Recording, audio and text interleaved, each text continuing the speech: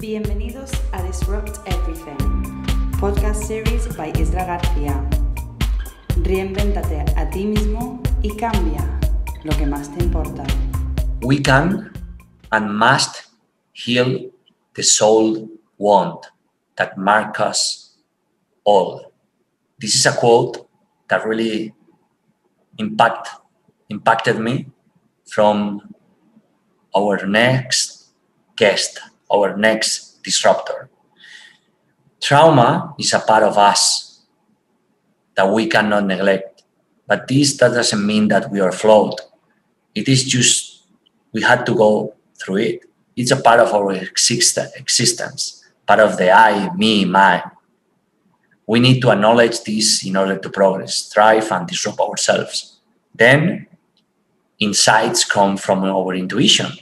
Wisdom comes from seeing the world as it is.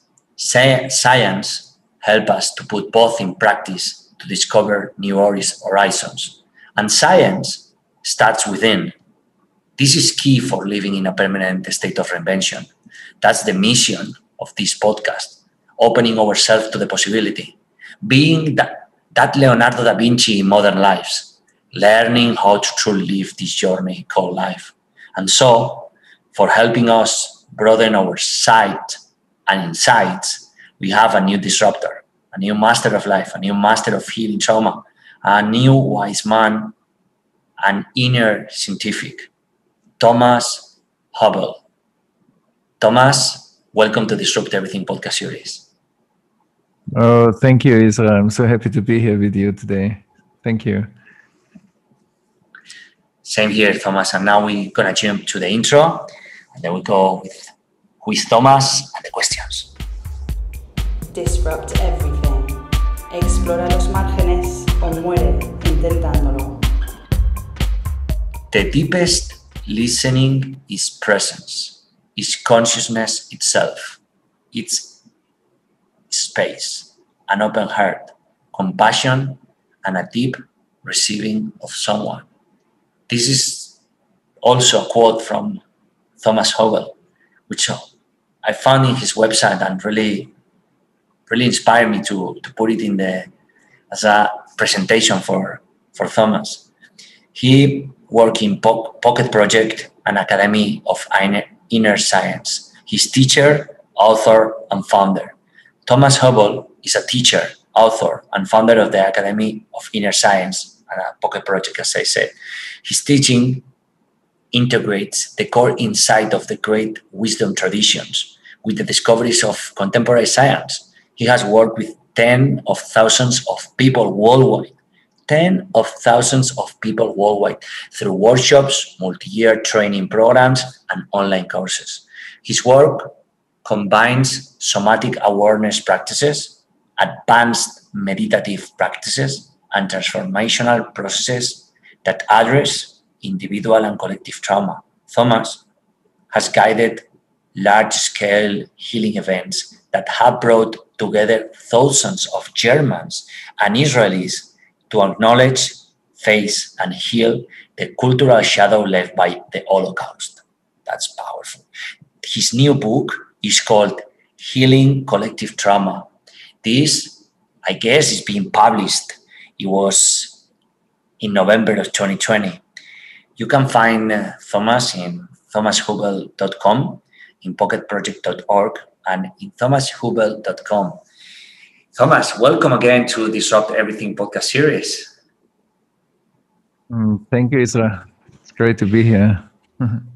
So after reading your bio, researching, so I'm really amazed at the work you do for bringing people together and making a positive impact and creating that change that matters. First of all, congratulations and thank you. Oh, thank you. Thank you. Yeah, I'm happy to be doing that. And how did you get started in this career? What were your top milestones and life-changing experiences that brought you here and now? Mm-hmm. Yeah, that's a beautiful question. I think there are a few milestones. One was that I have been born in Austria, Vienna, and in a time where my grandparents did experience the Second World War. Um, I grew up in a society that, on the one hand, was a kind of protected society in Austria, also privileged society. But on the other hand, I felt from a certain age on that, that there wasn't a real opening of what had happened in the Second World War and the Holocaust in Austria. So this was one thing, and hearing from my grandfather about the war and feeling the quality that is left, like the scars that it left, like was definitely one milestone. The other one was that when I was 16, I started to volunteer for the Red Cross as a paramedic, and I learned a lot through, I did this for 9 years, and when I was 19, I started to study medicine. Um, and and as a paramedic, I learned so much about so many different walks of lives. I've seen so many things because I did it quite intensively as a volunteer. And so I learned a lot about life, about trauma, about many ways we can get traumatized in our lives.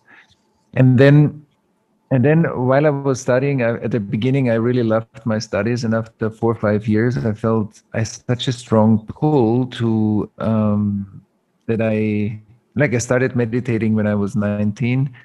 And I did a lot of workshops, reading, yoga, all kinds of stuff. But then when I think around 26, I felt I have to go to sit and meditate. And it was very strong. So I did that, and it turned out to be 4 years. And um, like I was, that was definitely also a milestone for me, that the a deep inner journey, a calling to explore, like in many, many hours of meditation, my own inner world, the more collective inner world, the higher states of consciousness. I was really deeply immersed in that. And of course, my environment, also my parents, they were also concerned at that time, like, why did I leave everything?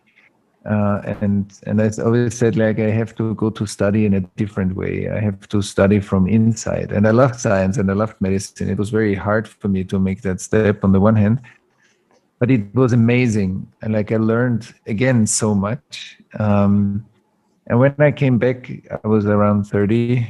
I through like life invited me to start to teach. And so I started with my workshops, and then after a short time, my workshops grew pretty much and became larger groups and larger workshops, and then I think the next step that happened, I wasn't really looking at the time. I was teaching, meditation, relational practices, self-development, deeper inner kind of developmental processes. And I developed a lot of new exercises and ways to do that. And in my groups, and there are many of the groups at the beginning were in the German-speaking area in Europe. It started at one time, like there was this big eruption of the Holocaust, like 40 people immediately, like at once started to cry and like see strong images from the Holocaust, have strong emotions come up. And it was a real big thing, within a week-long retreat. And so we worked on this for 3-4 days, and then it kept happening again and again, just with different people, but the same thing. And then I thought, wow, so life shows me something here.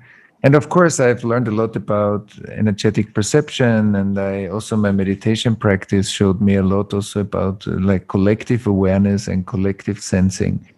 And that was certainly also part why it started to happen in my groups. And then I learned so much. I mean, this is now almost 20 years I'm doing this work. And then we expanded this, from the German-speaking area then to Israel, because my wife is Israeli.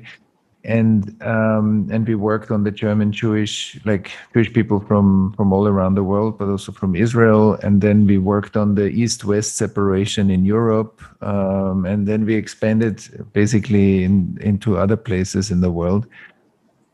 And so through the groups, I learned a lot about the collective unconscious and about like what I wrote in the book. Maybe we'll go into this a bit later. What is collective trauma, and why do I think it's so important? And what have been the biggest lessons you take from being being a facilitator on collective trauma, on collective awareness, on bringing these people together? What have been those biggest lessons for you? Some of the biggest lessons are that I started to understand that we are living in a world where we don't know often that we have been born into thousands of years of development of life and thousands of years of human traumatization. There's so much trauma that happened between people, countries, ethnicities, there are so many big scars. So when you look at the planet from like the overview effect from outer space, you see this beautiful blue planet, but you don't see how many scars it has. Something like the Holocaust, racism in the world, all kinds of dictatorships, wars, slavery in general, all around the world for thousands of years. Even between genders, there's so many deep wounds, and those wounds, are like an invisible trauma layer that create a lot of symptoms. But I often say collective trauma is like you live in an apartment your entire life. You have never gone out of your apartment. One day somebody visits you and says, "Hey, Isra, how does the house look like that your apartment is in?" You say, "I don't know." You can only guess how it looks like, but you have never seen it from outside. And so we all have been born into a world that is traumatized already. So we grew up in trauma that is a systemic effect, not just a personal experience. It's a personal experience for many people that is very painful, but there's a whole network of trauma that is very old. And so I learned a lot about that we are all together in an invisible trauma field that creates parts of the structures of the societies, parts of our language, the ways we interact with each other, the ways culture works, the ways, we treat each other.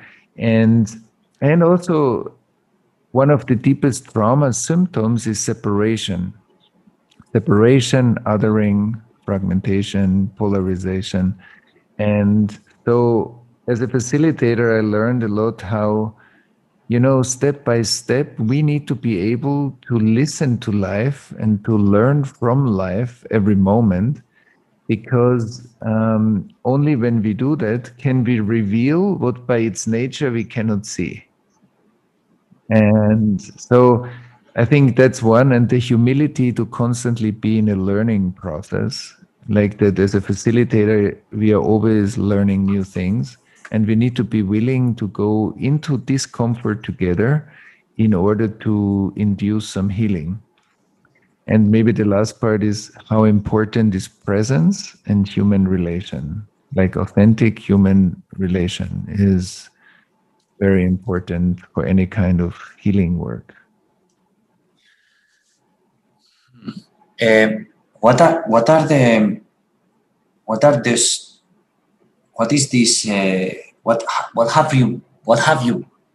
this healing has brought you? So what have you experienced through healing? Through your own healing to others, and through your own healing to you? Yeah, through my own healing, I think all of our journey is to find out what are the parts in our lives that we don't want to look at, that we avoid to look at, that we, drag with us and repeat constantly, and how to find ways to have a deeper self-honesty, a deeper relation to ourselves, more presencing, use the right practices, have the right support around us. But whenever I say, like, trauma is always creating a fragmentation in the nervous system. So it's a splitting. One part is very stressed, another part is very numb. So we can't feel ourselves, and on the other hand, we feel very stressed. And so my own healing is that I feel that every time I healed or heal something in myself, I become fuller, I become more grounded, more expressed, and more related. I start seeing things that I couldn't see before, and I become more alive, and at the same time also more centered. So through my own healing journey that I started already when I was 19, I think that's my learning. And every healing comes with what I call post-traumatic learning. We always learn something new, and we can include more of life, other people's perspectives, where they come from, what are the symptoms, and what is actually the root of those symptoms. And in the collective healing, I've sat in so many workshops. I've sat with people that are, the children of Nazi soldiers, together in the room with people who survived the Holocaust or the children of Holocaust survivors in concentration camps. And when we sit in these rooms, like, there is such a powerful, like, pain and also possibility in the room. And I often describe this, that in these collective trauma healing processes, we can really start to feel the end of the conscious universe. Like, we start to feel that we reach the end of what we can feel and sense together. And I think when we can stay in these places in an appropriate way, there is always like a deeper healing. And I have seen people that, are coming from very opposite directions of perpetrations, of hurt, of crimes, basically, are willing to look at this as the descendants of that strong polarization, that there are fundamental healing processes happening in a room that is present, where we also, as large groups, are able to witness each other. Because I think many things need to be witnessed. Like, a child that has been traumatized needs to be seen as that. Like somebody who has been traumatized through racism, it needs to be acknowledged, it needs to be seen, it needs to be felt by somebody, so that there's a real honoring of what happened, so it can release the stagnation of the pain slowly. So we actually have the power as human beings to see each other in the places where we by ourselves almost cannot look. And I think there is a power in this collective witnessing, like a connected, vulnerable witnessing, that brings wholeness. And I think when we look into our world, we see a lot of fragmentation and polarization. And I think what we can bring also is to bring more wholeness and connection into our world and relation. Amen. Amen. Wow, that's super powerful. There is a power in collective witnessing that brings wholeness. And what you say, the child that's been traumatized has to be seen as it is. That's really, really powerful. Thomas, what are the most powerful core insights of the great traditions that you have learned? Yeah, I think one is that whenever we are on a path of wisdom or upgrading what kind of human being we are, how we make choices, the ethical choices that we take in life, the depth of our consciousness and awareness and so on. One is humility, like that I know that when I'm looking for like awakening or the divine or light in my life, like conscious awareness is light, I I need to be able to receive that as a blessing. And it's not just like a personal mission, like running a marathon and who is faster will get there. It's not a career. It's not. It's it's being willing to really walk my life and accept my life, and also be able to change my life from inside out.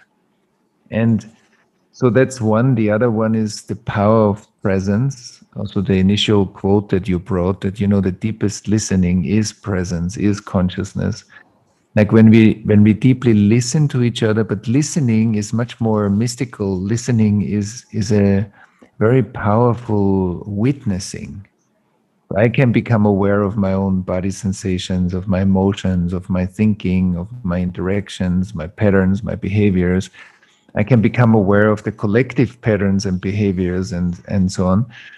But when we are really, like as human beings, truly interested in each other, and we want to find out with each other more about life, there's always a blessing and a beauty to this.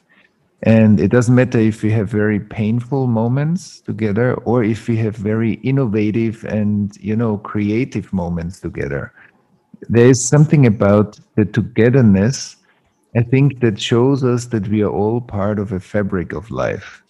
And the interdependence within that fabric of life, that we are all connected, because the air in my lungs that I use right now to say the words that I'm saying is produced by the trees around where I live and on the whole planet. And without those trees, no words. So there is always interbeing or interdependence. And I think the more we see that, like how you feel really matters for me, because we are connected. And so to create a deep care and a compassion for not only what I experience in life, but also what you experience in life, and be able to, or what we experience in life. I think these are all essential teachings of, I mean, I could go on much more, but I don't want to make the answers too long. So that's why these are just a few core elements, how presence, relatedness, care, generosity, and relation are very deep aspects of like living an embodied spirituality, not one that wants to bypass life, to get out of here, but one that helps us to get into here. And how can be more compassionate with ourselves first and then with others? That's part of also the trauma, right? Right. Yeah, I think that's a beautiful question. I think that, first of all, we need presence. I first need to be aware that I'm not compassionate with myself, because sometimes our habits, how we, criticize ourselves, how we don't want the parts of us that are weaker or that we judge as weaker, how we, are self-critical or even dislike ourselves, our bodies, our emotions, our, thoughts. There's an awareness needed. But once I have more awareness, that I for myself, but I believe it's also something we have to change as a culture. I often say every weakness that I might see today as a grown-up person in myself is a childhood hero. That's the function that I needed as a child in order to protect myself. So, for example, if children are being neglected and the parents don't take care of them properly, they live in a lot of stress and fear, especially when they're very young. So for a child that is constantly super stressed and scared, it's very important to shut that fear down, to pull the awareness out of the body in order to create some inner, coherence and inner peace. But later on, as a grown-up, that person might be insecure. It might take the person longer time to take decisions. The person might not feel his or her body so well. The person might be often scared. But we can say that these are weaknesses, or we can say the the child did its best. It used its intelligence to create those defense mechanisms. They are not weaknesses, they are misunderstood strength. And then today, in many business settings, we have assessment tools. Isra, what are your strengths? Tell me your strengths and then tell me your weakness. And I think that those tools are not anymore timely, because I think we need a bigger perspective, what those weaknesses really do for us. And the other part is also that, all like the things that we often call dysfunctions in ourselves, that I'm not able to do something, that I'm shy to relate to other people, that that I feel isolated or separated, or that I often feel ashamed or guilty or self-judgment. Those are symptoms of deeper trauma. And still in our society, people think, oh, if I have trauma, I'm not so good. But then we find out that most of the people carry some trauma, and it's just a question, what do we do out of it? It's not a stigmatization. It's part of life. We all have been born into a traumatized world. Some of us more, and some of us a bit less. And so to understand that that we are creating. There are some people that are experts in working with people or groups on trauma. They need to have a lot of knowledge how to do that, and a lot of skill. But our societies, I believe, need to be more trauma informed, that we start to see that certain thing, when somebody is reactive and gets angry at me, maybe the person is just very scared. And I might take that anger as an offense, as an attack. I take it personal. And then with that person, I'm already creating a distance because I don't understand what's happening. But if I have just a simple knowledge, like the first aid, when you do a driver's license, you learn to do the basic first aid. And I think we need a basic trauma information for every citizen. Because then the whole society and the collective will start to see those symptoms more.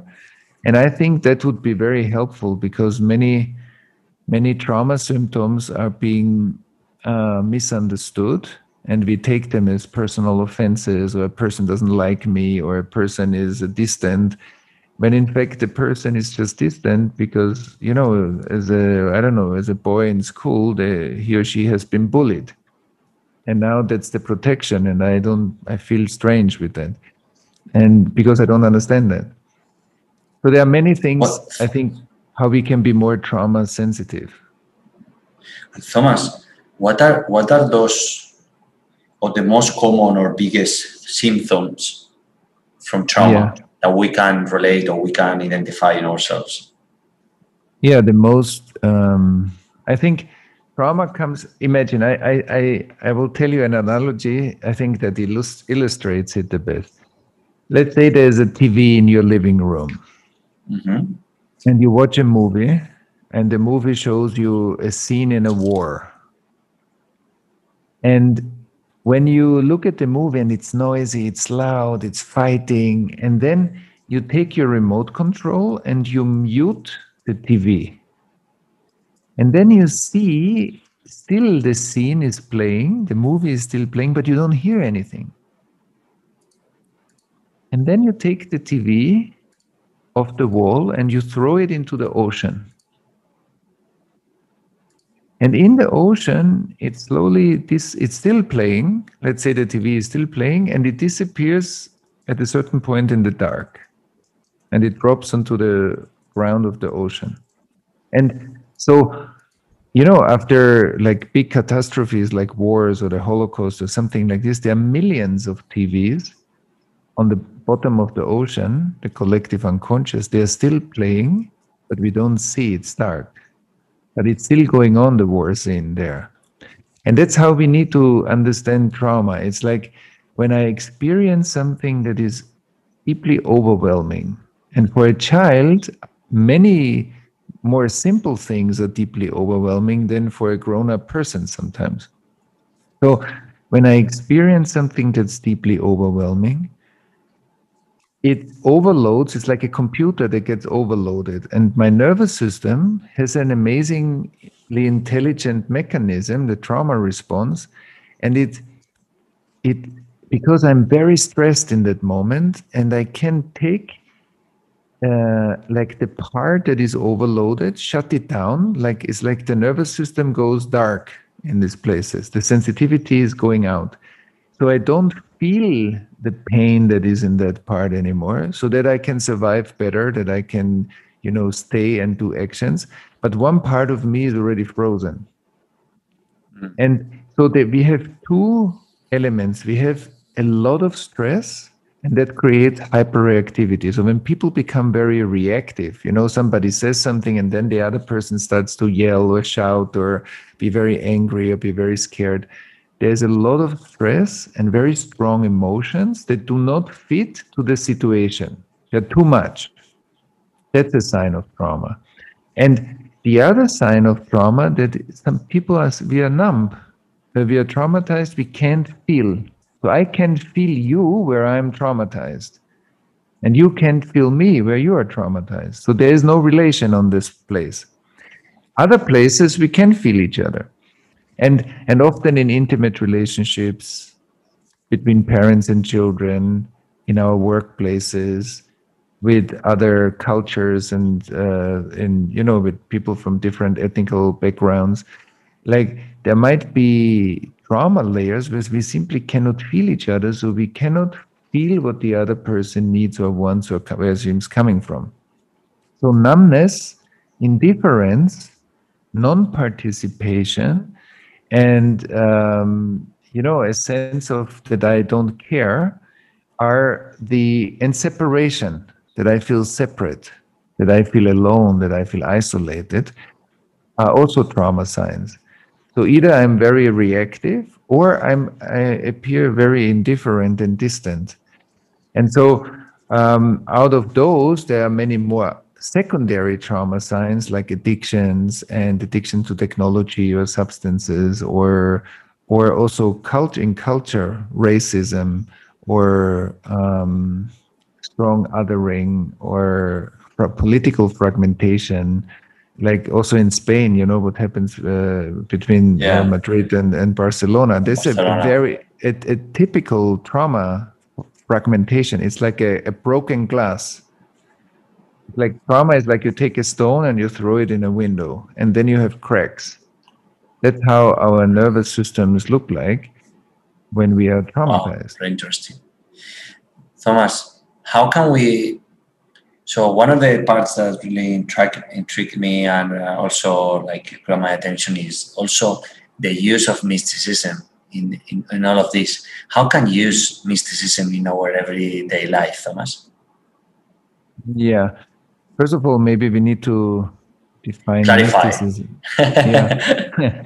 Because maybe many people understand different things. So when I speak about mysticism, I speak about like all the great yogis in caves in the Himalayas, all the great rabbis, all the great Christian saints, all the Tibetan masters, all the really true shamans, all the people that studied through introspection and through a lot of knowledge that often has been passed on over thousands of years. Taoists in the Chinese mountains, deep Buddhist practitioners, like Sufi teachers. And so when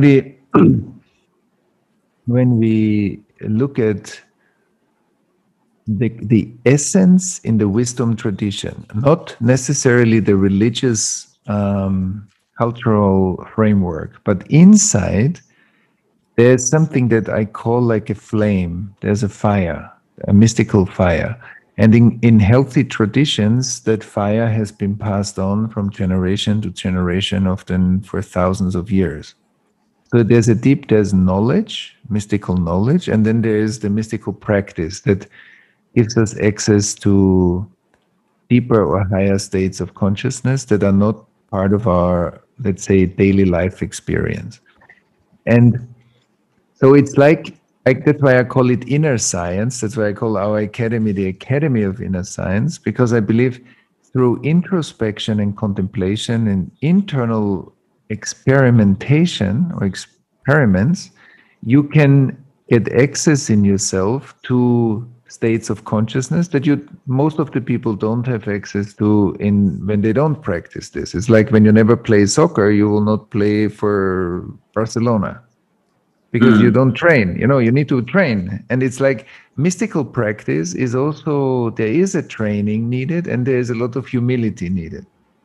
And so when our nervous system gets trained in that way, it opens up abilities and functions that are sleeping in other states of consciousness. They start to become more awake when we practice those, because we usually don't use some functions that we have.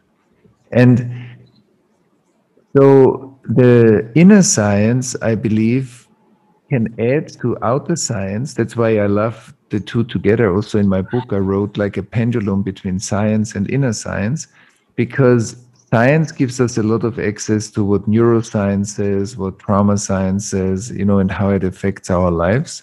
And the inner science gives us the practices and the tools and the mindfulness and the meditations, the contemplations, but also a much bigger spiritual context to resource our trauma work. And that's why I believe both together are fantastic. And also that, spirituality is often about, not just about extraordinary states of consciousness, but it's like the ethical way how we live and walk our life. And I think through trauma healing, there is PTSD, post-traumatic stress, and then there is deeper integration. But at the base, usually there is like an ethical question. If a parent beats a child, there is a hurt. If a parent doesn't say sorry, there is no reconciliation.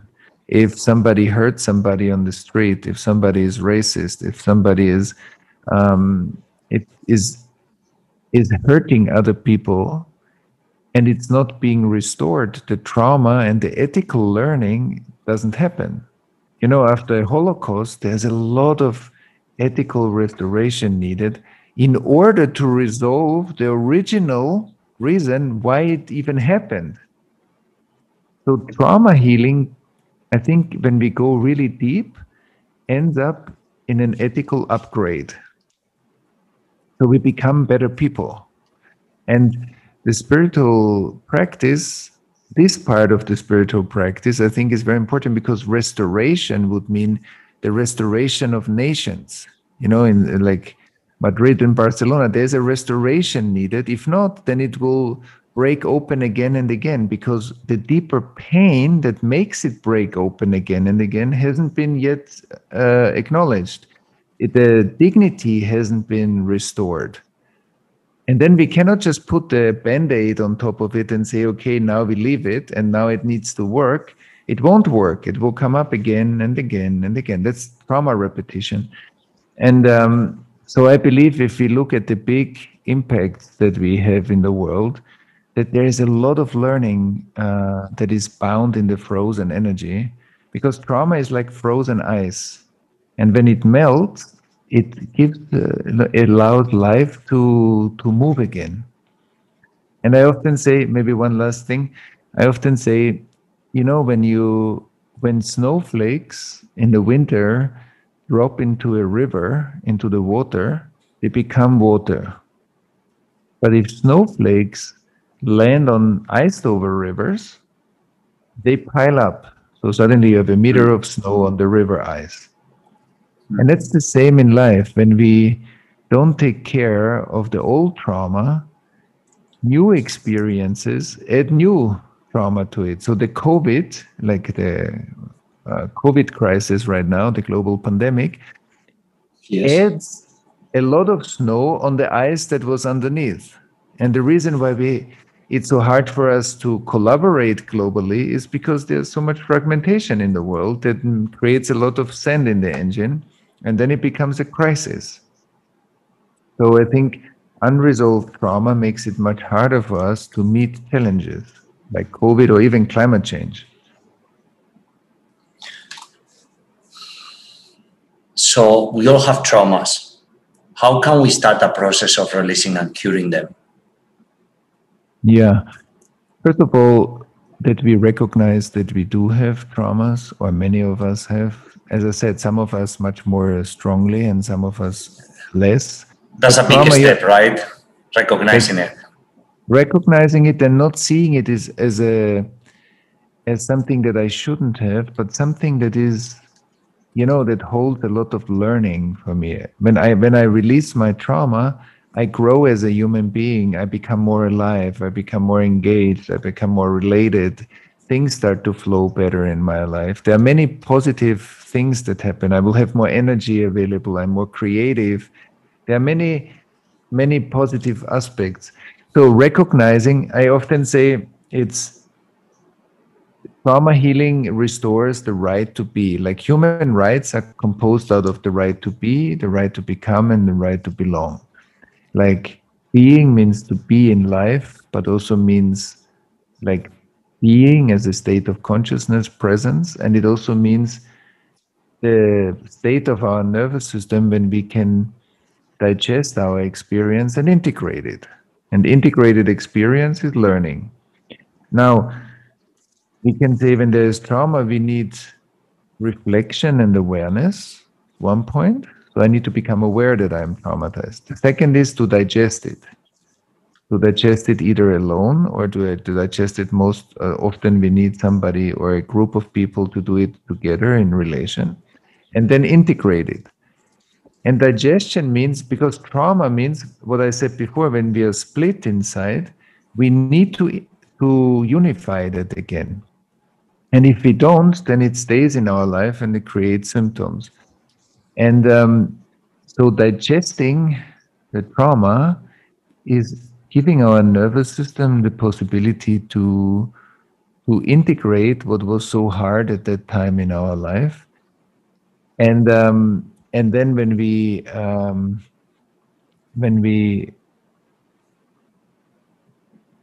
when I can do this by myself through self-reflection, but often, and Steve Porges, a beautiful man and neuroscientist in the States, put this beautifully he calls it the polyvagal theory.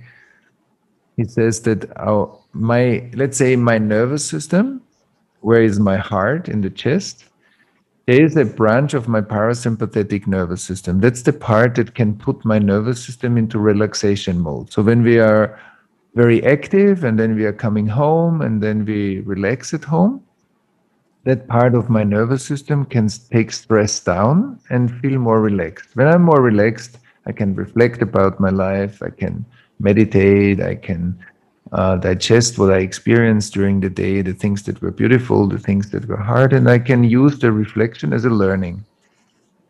But the other part is that this part in this branch of the vagal nervous system is like a USB plug.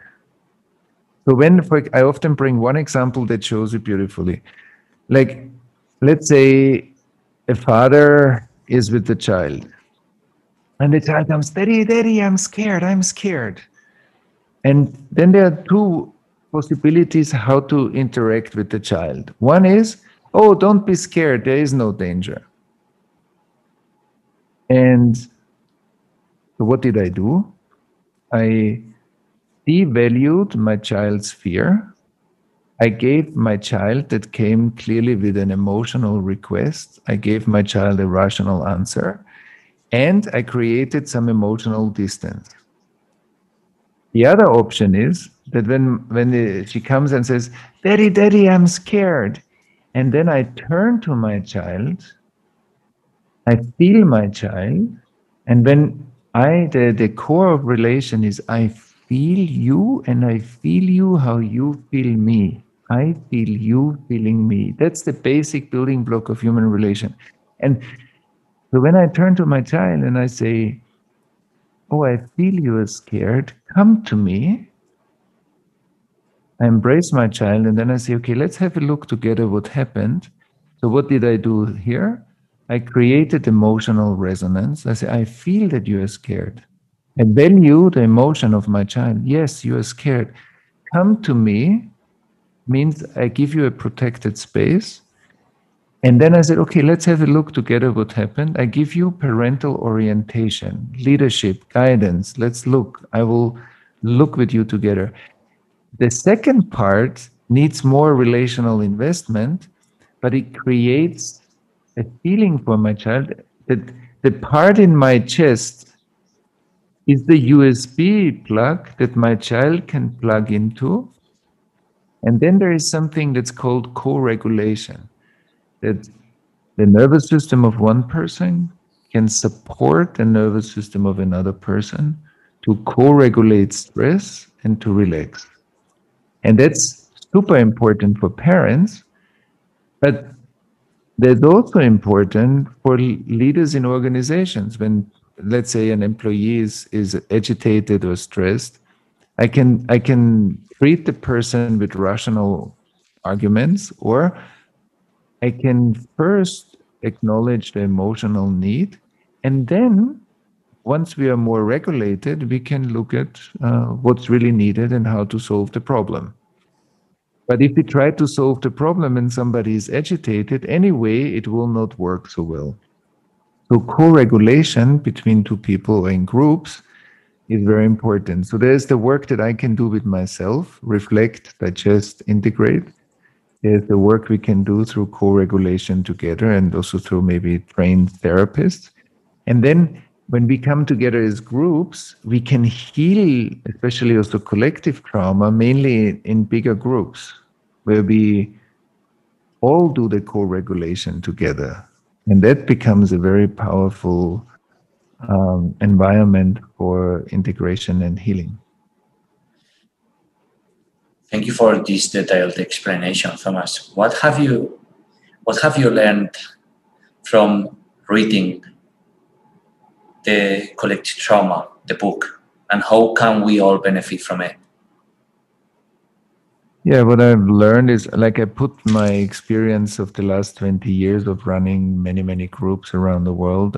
I wrote down what I have learned. I wrote down, like, I connected it to certain research, science research, and people that do great work, in my opinion, around trauma. And I quoted, many people in the book. I collaborated with some other people that their essays or writings are in the book as well, like Otto Schama or Christina Bethel and others.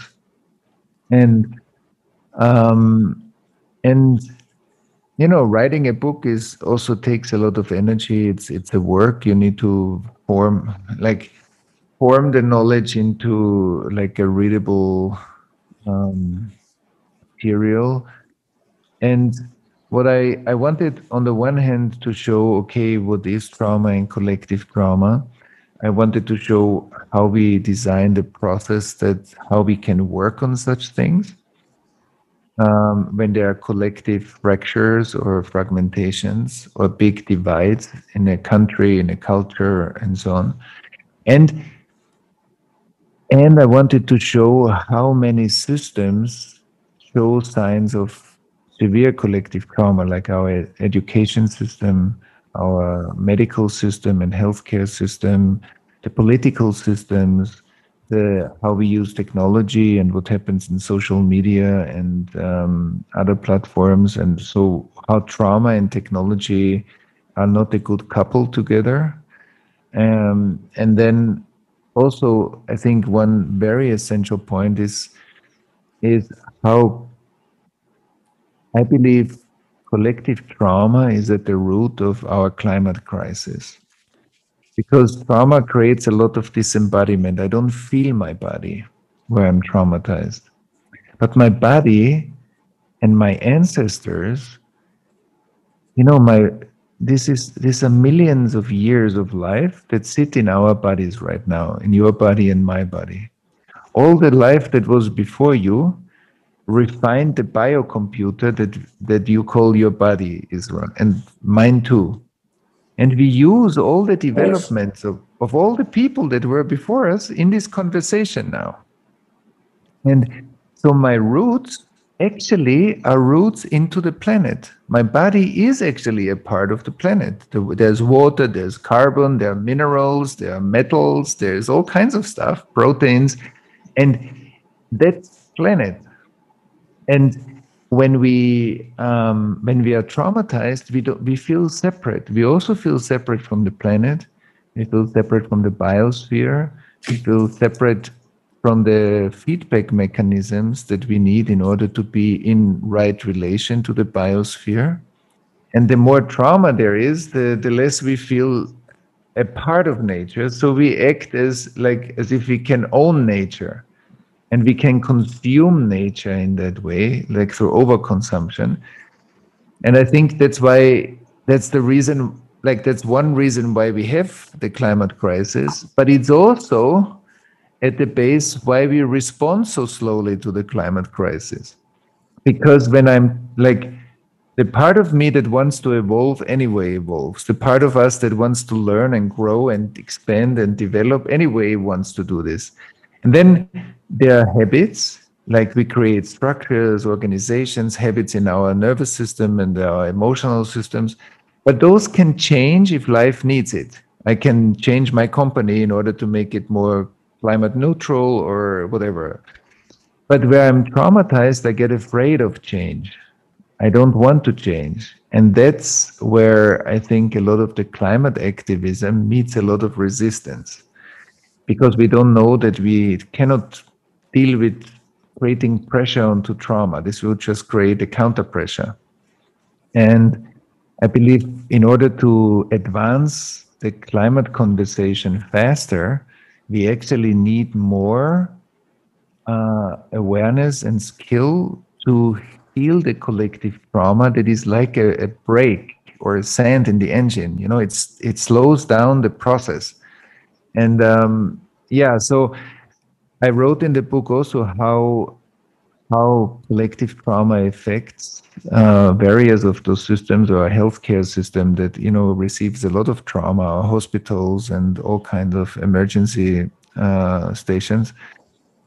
And then at the end I wrote about the vision, where we could go if we are able to take care of collective trauma together globally. And so how is super interesting, like what you say, collective trauma is at the root of this climate change, and how did you insightfully link all of this?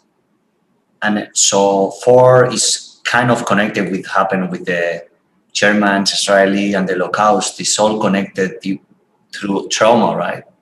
So Right. what happened when you brought both Germans and Israeli people to work together on healing trauma? Yeah, first of all, of course, we brought the people together that were willing to come together. And, we always work with larger groups. So there are a few hundred people in the room. And we invite first everybody that we create a safe environment, because I don't believe that we can open something when we don't have a certain amount of safety. So we create relational safety, we create some exercises together and some mindfulness and awareness together. And then it creates like a group presence. So we practice a lot this I feel you and how you feel me as the basic building block, because that's called neuroception. And that's how people create a feeling of safety. So we work with this a lot until we feel safer with each other. And then usually we go through like steps of a process together where we learn to listen to each other, to listen to each other's experiences. But since it's collective trauma, usually there's a moment when suddenly a lot of it starts to show up. As I said at the beginning of the conversation, suddenly 40, 50 people started to feel strong emotions and so on. So that's why we always have a bigger team of therapists and psychologists or people that are trained facilitators. They are with me in these processes. And then we slowly go deeper and we listen to the various voices and experiences. And And it's simply heartbreaking sometimes to hear the depths of what people experienced in the Holocaust or in the war, and how we create a deeper listening, because through the listening we develop intimacy, and through the listening we can start to turn towards again, because trauma always creates a divide. And so there is like a healing happening step by step. And usually, when we go through such a process, it simply creates an amazing quality of closeness over time, even for people that in the past, were on opposite sides of a deep perpetration and a deep pain. But they are willing enough to make a few steps towards like a restoration and the healing. And that's very powerful. It's very powerful. And I believe it does a lot for the people in the room, but it's also like a signal or an impulse for our collective field to, even if it's like at the beginning, it looks like slow to come a bit closer. But over time, if this happens more and more and more, then I believe we will induce a bigger movement in the world, because frozen life is frozen. It's like a hostage in time. So when the Second World War happened, there's still a lot of energy frozen in 1940 or 1941. Wow. It's frozen. It can't move. It's still locked in this time. Because that's why I often say integrated history is presence.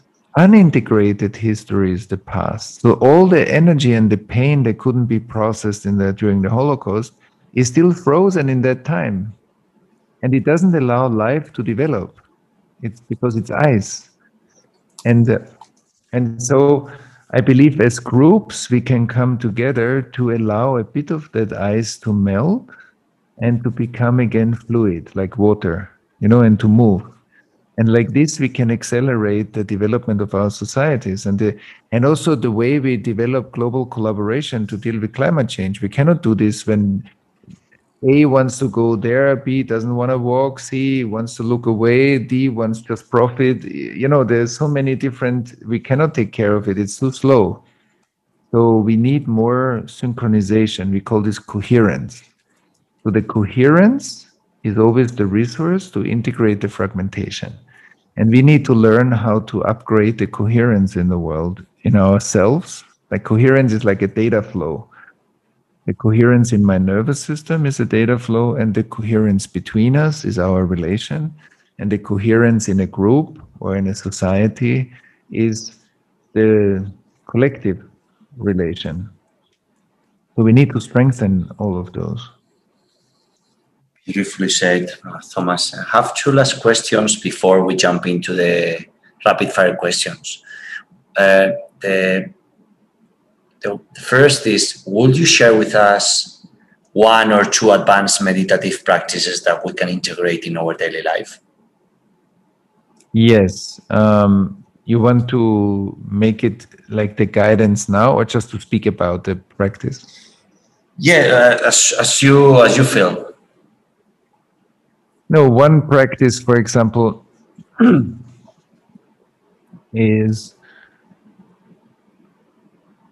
I spoke before about trauma is usually based on stress. And when I feel I'm getting stressed, what I can do is I can focus my awareness onto my breath, because my breath is one of my oldest friends. From short after my birth, I was breathing throughout my life. Mm-hmm. So breathing is wired in my nervous system on every level of when I was 1, 2, 3, 10, 20, whatever. And so when I feel my breath and I concentrate on my breath, I concentrate on something very essential. And so when I exhale and I slow down my breath a bit, so I exhale a bit longer and slower than I would usually do. And I do this a few times. And then whenever I exhale, I follow my exhalation, my out breath, and I feel my body with it. I drop, like it feels like I'm sinking into my body. Then I take another breath, and I exhale, I sink a bit deeper into my body. And that allows me slowly to feel my body more. Then I take another breath. I slow down my exhalation. Then I feel, oh, I'm sinking deeper into the chair, to my sitting. And then I feel, wow, actually, when I pay attention to my body is very alive. Many small movements in my body, streaming sensations, vitality. Maybe in some places I feel my body much more than in others. Maybe there's also a bit of a tension or stress. And I keep on exhaling slowly. And then again. And I feel more and more the aliveness in my body, like all these small tiny movements that I usually don't feel so much.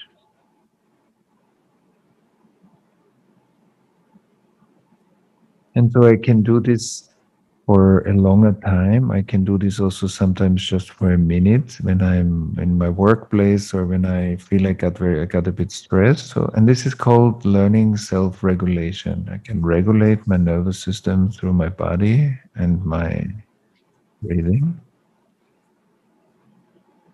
And the second step is when I do this for however much time I have, then I can ask the question, okay, what is aware right now that I feel my body? Because I'm aware that I'm feeling my body, but what is the awareness as such? What is aware of sensations? I'm aware that I feel my body right now. What is aware? Which part of me is aware?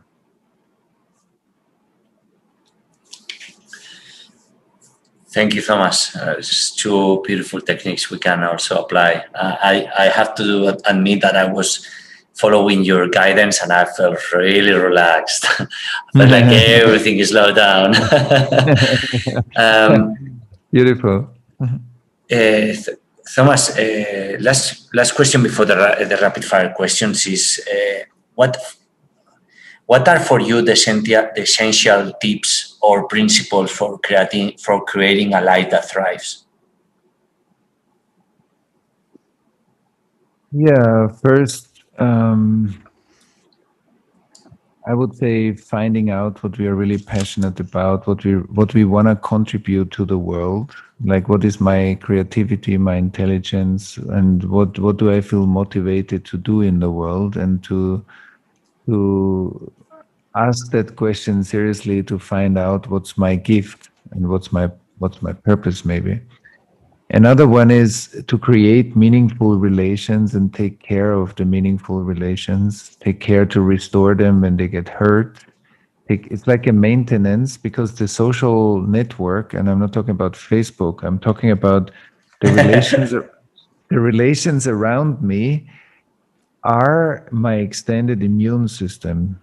So I think if we have healthy, honest, and authentic relations, it has a very positive effect back onto our health, and it creates systemic health. So creating meaningful relations, finding out what's my purpose in life, and seeing where can I generously contribute to life, and am I a participant in my intimate relations, when I'm a parent, when I'm participating in society? Am I an active participant, or am I just like an audience leaning back and trying to consume? And I think the active participation is where we can create a much more meaningful world together. And so this generous contribution to life. And another one is to ask myself the question, on the one hand, like to practice presence, to be more present where we are and to be really where we are. And the other one is like, what's the bigger spiritual context that my life is a part of?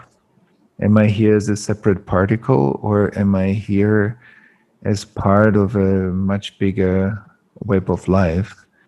And to explore those questions. I think that's, of course, that's in a nutshell, that's very short answer now to a big question. Very, very, very detailed and very also challenging with the questions. So let's jump into the rapid fire questions. It's just really rapid questions with I hope also for you the rapid answers too. So the book, first one, what's the book we all should read right now? Yeah, one is my book, Healing Collective Trauma, I think, and another one is the Tao Te Ching. Ooh, amen. I will share both in the podcast show notes. A podcast that has proven valuable to you. A podcast that has proven valuable to you. Yeah, this podcast has proven valuable to me, and I think which other podcast? Sharon Salzberg's podcast has proven valuable to me, like the mindfulness. Can you repeat, please? Sharon Salzberg's podcast on mindfulness and mindfulness meditations is a beautiful podcast.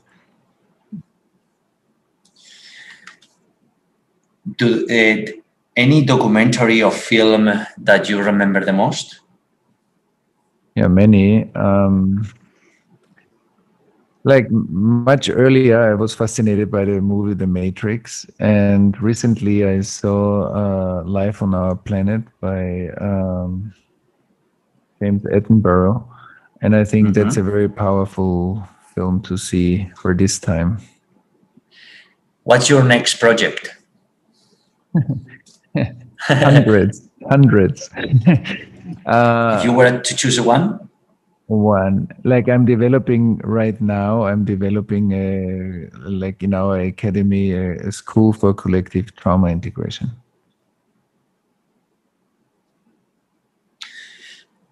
A habit or activity you are crazy about?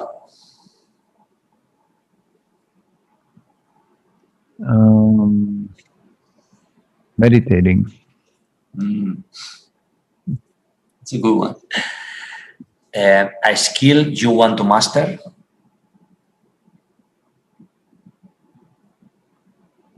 Skill I want to master.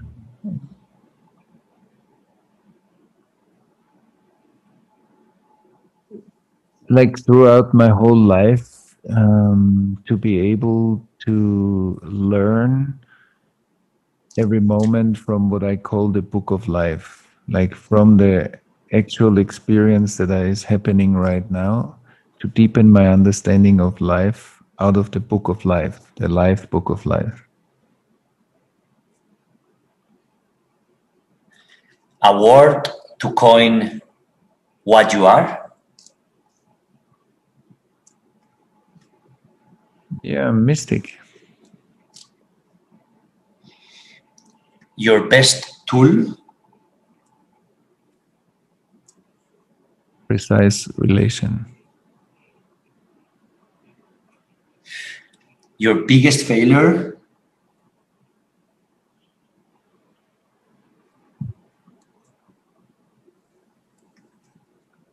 My biggest failure. One thing that I'm sad about, I don't know if it's my biggest failure, but it's something like it's to at that time that I didn't finish my medical studies. I still feel there's a little bit of sadness about that. Although I think it was at that time the right decision. What's your most amazing success?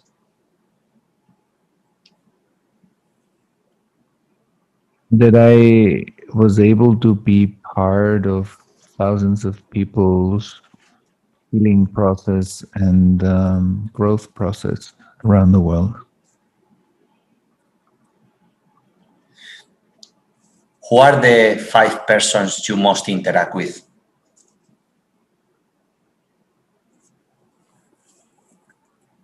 My wife, my daughter, and some of the people that I work with in my organizations, my personal assistant Ute, one of our leading therapists Heidi, and my personal assistant in Israel, Karen. And who would you recommend me to interview next? Maybe Otto Scharmer. Otto Sharma. Yeah, the Theory U process is his work, and the Presencing Institute. He works at the MIT in Boston.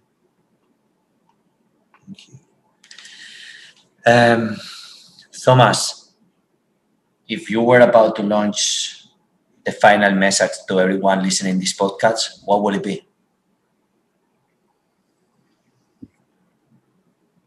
I feel that there are two ways how we grow as human beings. One is through training and learning and studying and expanding our life and through giving and contributing. And the other one is through to not negate the pain and the difficulties of our shared history, but to be courageous enough to look at them, because I think the sentence "time will heal our wounds" is simply not true, because we find out more and more that trauma is cumulative and not just going away by itself, but it needs us to own the actions of our own past and to look at the actions of our ancestors in order to become more whole human beings. And I think the more we become whole human beings, we will also build a house together for humanity that we all want to live in.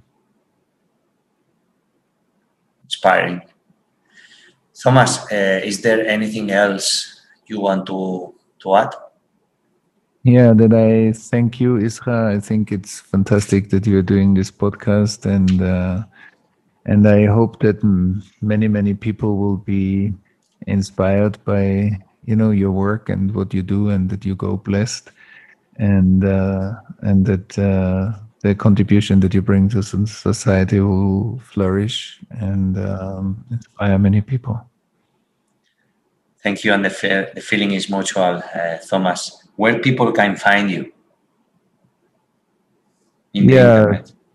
ThomasHübl.com. Hübl is Huebl. Thomas, Huebl.com.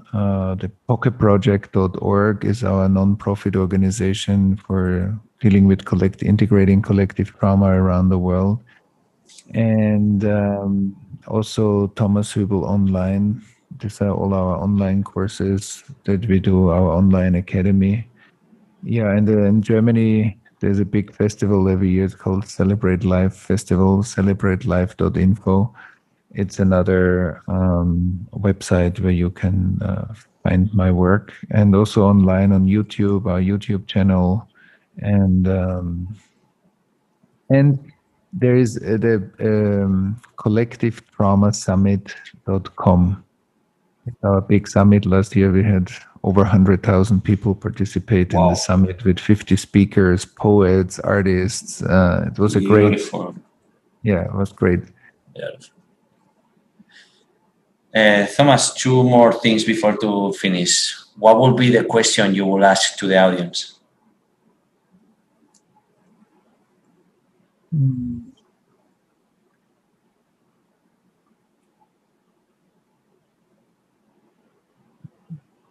What is the one relation in your life that you feel inspired to look at and improve or restore? And a final quote to end the podcast. The good news is that even if we talked a lot about trauma and collective trauma, and it sounds very sounds very hard sometimes or painful, the good news is that we are the remedy. So collective presence and collective relations are the remedy to heal our wounds. Thomas, thank you so much. Thank you for being part. Thank you for what you are gifting to the world and the work you do for healing and helping people out there is inspiring. And we are super thrilled and happy to have you in this podcast. Oh, thank you, Israel. It was a beautiful